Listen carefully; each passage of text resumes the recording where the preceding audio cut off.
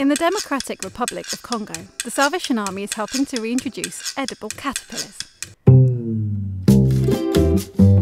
What might seem strange to the average Western palate is a traditional food.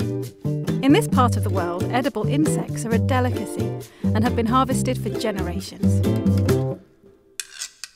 But many of the forests and trees that the caterpillars need to survive have been cleared, and the caterpillar numbers have been falling.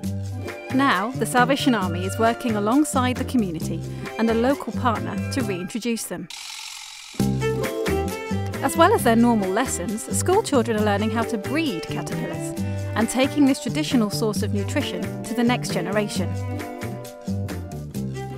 They're also helping to grow the right kind of vegetation, which is given out to members of the local community, and the new plants and trees will result in reforestation. Sustainability is at the heart of this project. The caterpillars are packed with high-quality proteins, fats and micronutrients. They're an affordable dietary boost and easy to breed at home. 3,500 people will feel the benefit, so there'll be greater food security for the whole community.